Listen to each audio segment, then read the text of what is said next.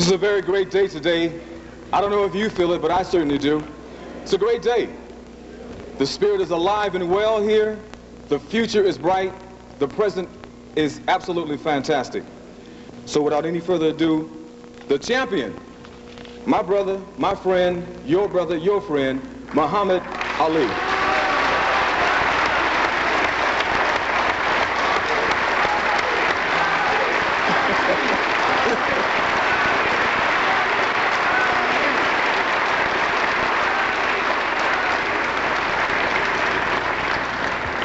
Assalamu alaikum. My field was boxing. In boxing, Allah blessed me to be the best in boxing. And whenever I would fight, I was what they call the main event. I was last, and the preliminaries fought first. Now I'm not boxing. I'm on the roster with other heavyweights who are much greater than I am in this field. So tonight I'm a preliminary. And I recognize that. So all I want to say is thank you for coming. May Allah bless you. I'm going to be short. I'm just a preliminary here, and I come to listen to my leading teacher.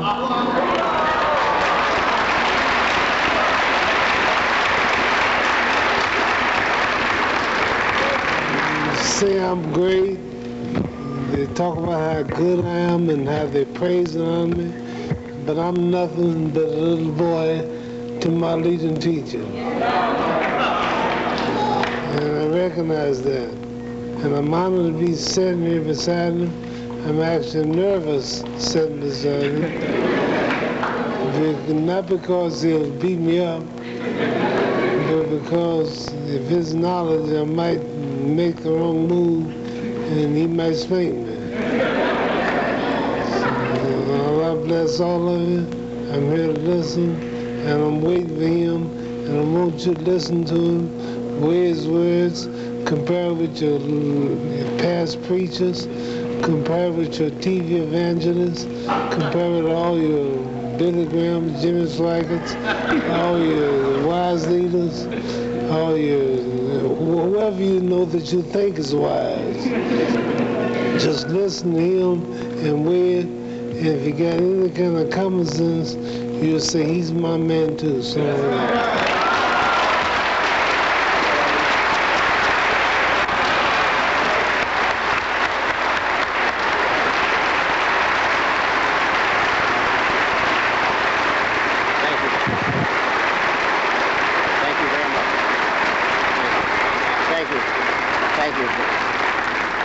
Praise be to Allah.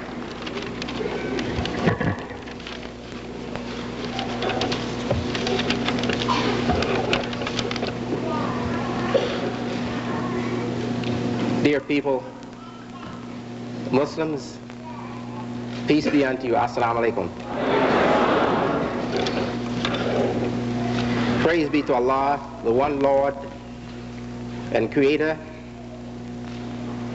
And peace and blessings be upon the last and universal prophet and messenger of God, Muhammad. And I intend all the best salutations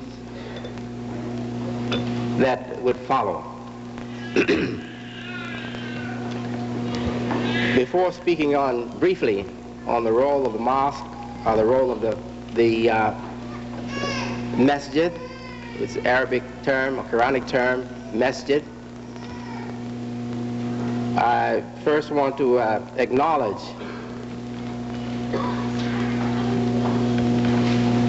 the greatly appreciated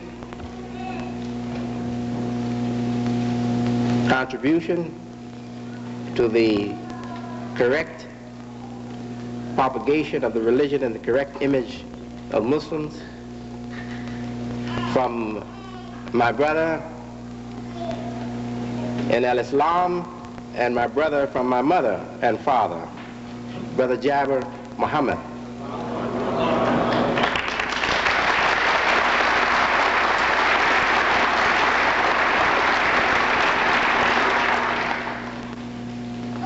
And we pray that Allah bless him to, again in the very near future,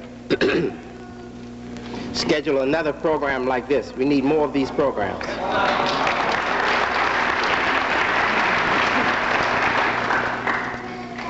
It is indeed an honor, and I'm greatly honored to be on this program today with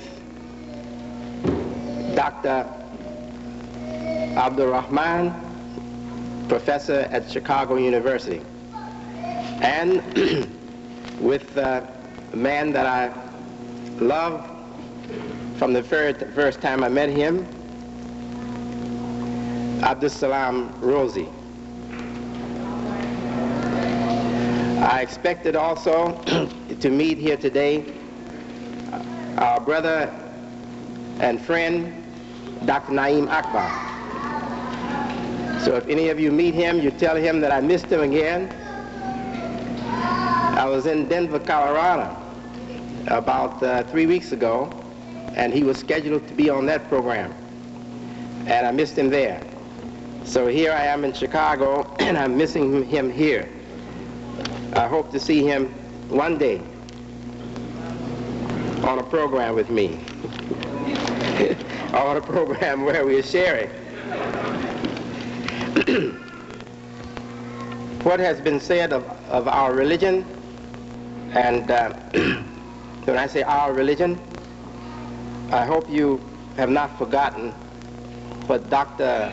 Abdul Rahman said, and that is that Islam, the religion of everything created. And he mentioned 2 levels of Islam. One on the natural level, in the nature that God made, created, and the next level is the revealed level, the Qur'an and the life of Muslims who follow Qur'an. What he has said of the religion must also be associated or applied to the mosque. I won't speak on the mosque or the Masjid as a function, a religious function, but the mosque as an influence.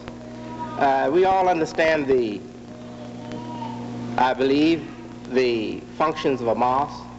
That is a place of prayer, a place for lectures on the religion, a place for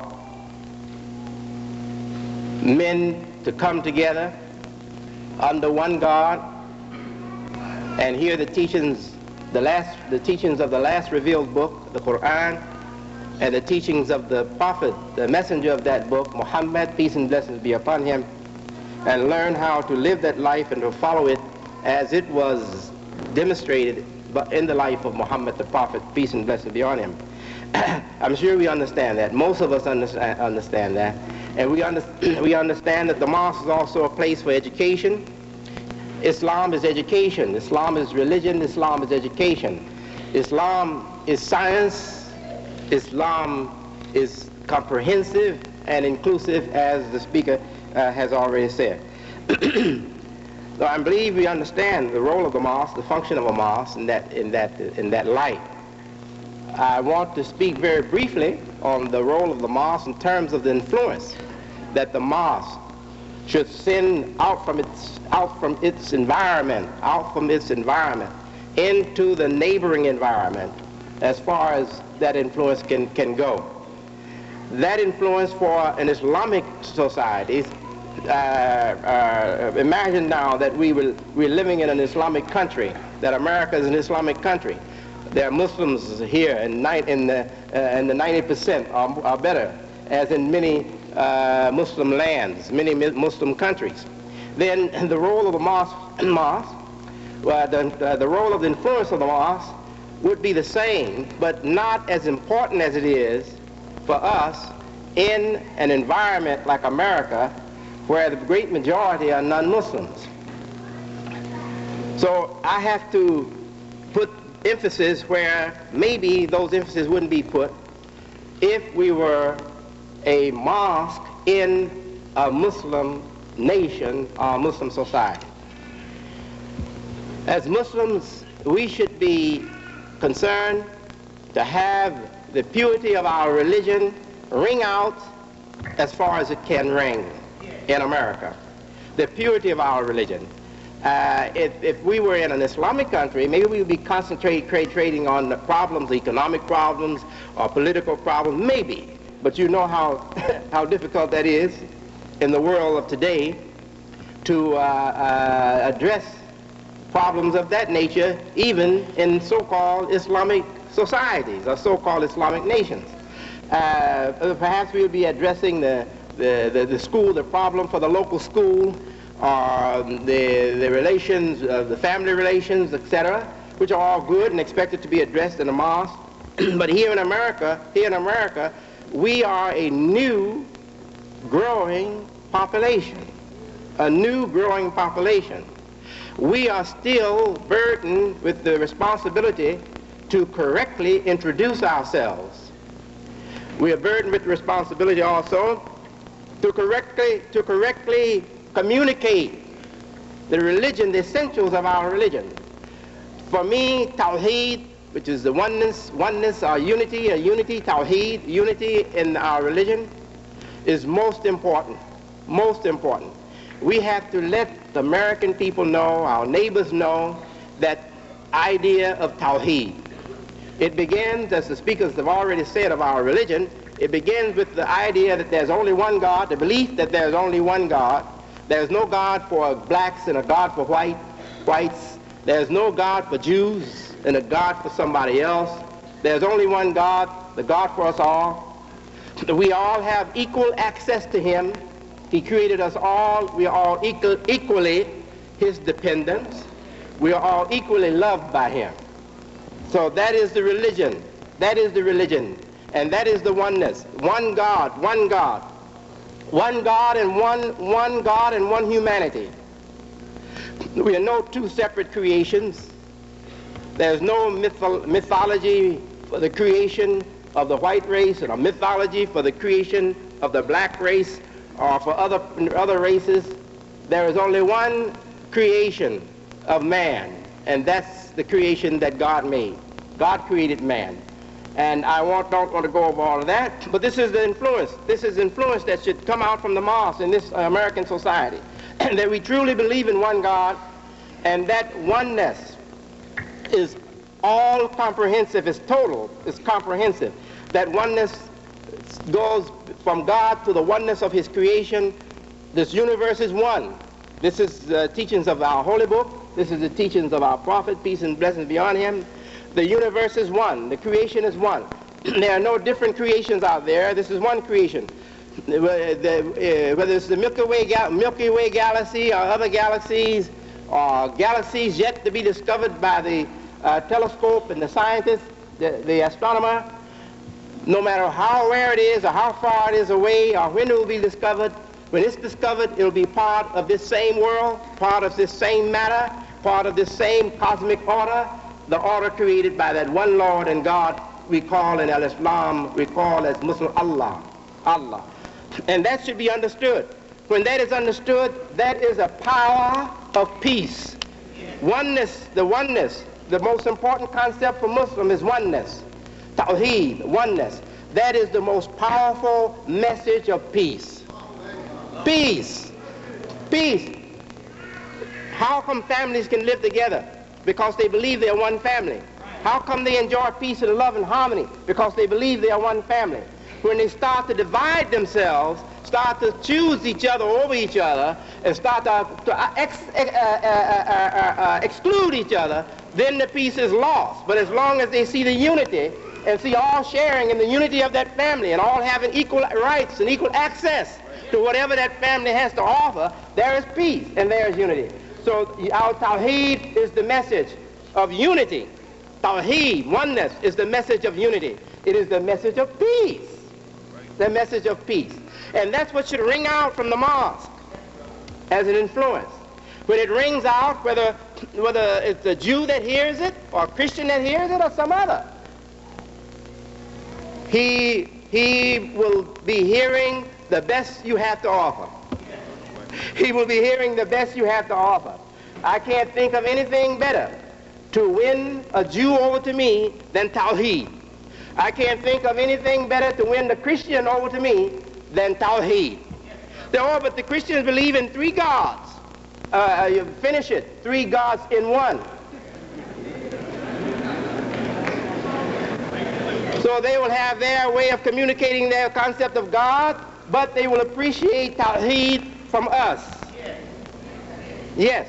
So in terms of influence, the role of the mosque should be to lift up the concept of Tawheed and let it ring out over America. That should be the role of the mosque in the United States. That's the most important thing. Then secondly, the role of the mosque should be to attend the most serious needs of the community. The most serious needs of the community. Whether those needs be economic, spiritual, moral, economic, political, whatever they are. The role of the mosque should be to attend those needs. No matter how meager its resources, it still should accept the responsibility to attend those needs. If we are poor and financially, we should accept the responsibility to attend the economic needs of our people in our community, though we have no money. Accepting that responsibility will be an influence to move us to get some money.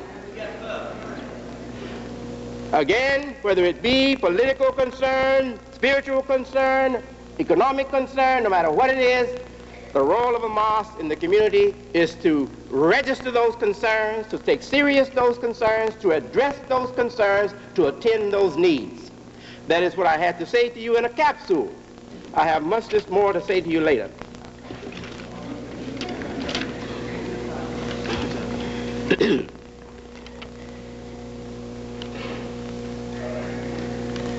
The role of the mosque in America has to also accept responsibility for correcting the lies that have been told by enemies to misrepresent the Qur'an, our Prophet Muhammad, even our God, and the lies that are being told even now by enemies of our religion, enemies of our Prophet, enemies of God. No enemy of Allah is not an enemy of Jesus Christ.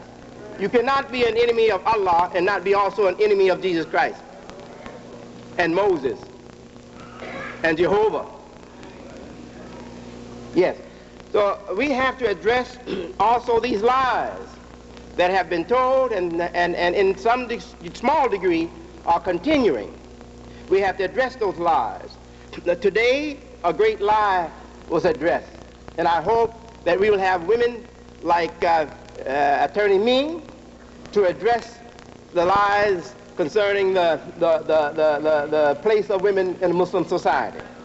I hope we'll have more of that coming. But there are many other lies that we accept, and many of us can't resist accepting the lies.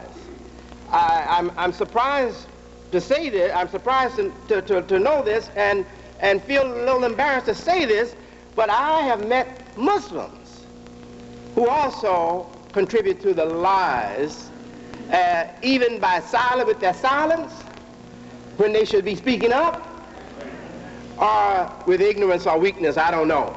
You know, the words of a man that America knows well in the history of liberty, humanitarian works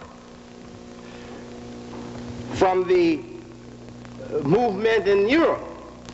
His name is Rousseau, Jean-Jacques Rousseau. He's given as saying that what is keenly desired is painfully difficult to disbelieve. Now, men desire water so badly on the desert that they see water on the sand where there's no water. I'm sure you men my age and older, you've been young like I was, and you see a beautiful girl and you say to yourself, she's for me.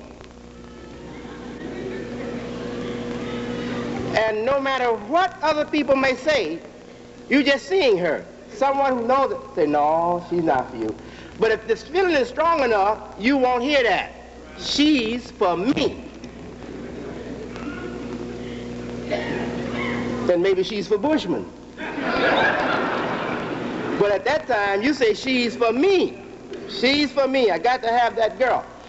Well, appetite is something else, you know. And in America, most of us have a strong appetite for America's corruption. No matter whether we're church people, mosque people, synagogue people, no matter where we belong, atheists, no matter where we are, most of us in America, we have an appetite for this corruption.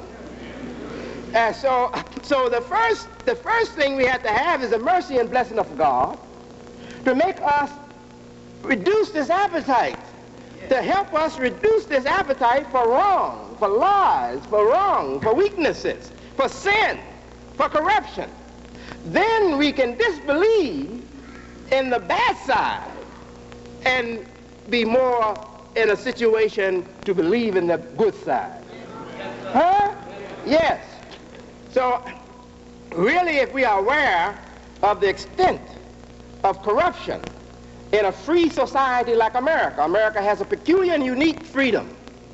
In this kind of society, if we are aware of the degree and extent to which corruption affects the lives of people who want to be human, then we all should first start by asking God's forgiveness for our personal sins and turning to him and begging his mercy, so we'll get in a mental situation and in a moral situation and in a spiritual situation to see straight. Then when we can see straight, we will make the proper choice. And I guarantee you, you'll choose the Qur'an, you'll choose Muhammad, you'll choose Islam. Assalamu alaikum.